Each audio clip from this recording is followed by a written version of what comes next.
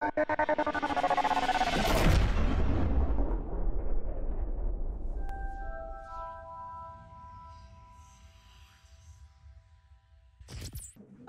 types of agreements.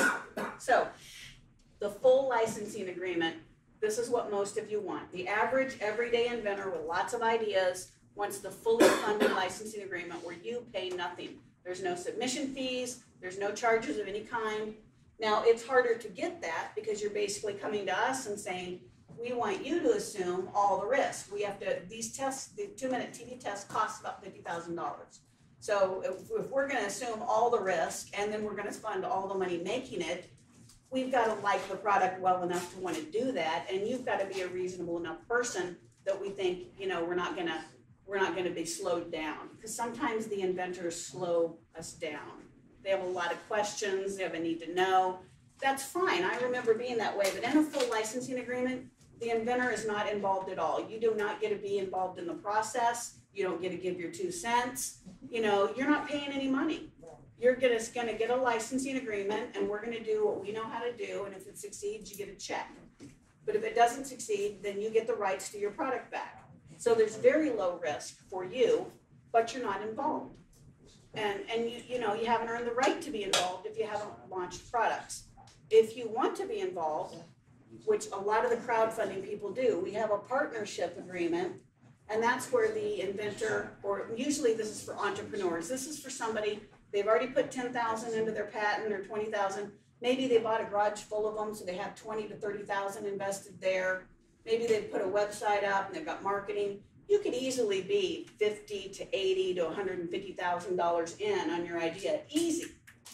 If you put that kind of money in, you might not want to let it go. You might not want a full licensing agreement, especially if you have a successful crowdfunding campaign, because then your head's a little bit bigger and you think, oh, I have a successful crowdfunding campaign, so I'm going to be able to make this happen on my own. And maybe you can. Maybe you don't need a partner. Maybe you can go on your own. But what I'm finding that more and more is most inventors do need a partner because they can't move fast enough. They can't. There's too much competition. They don't have those channels built. They need a partner. So for those kind of crowdfunding people, they can come in for somewhere under half, somewhere between 17.5 and 25.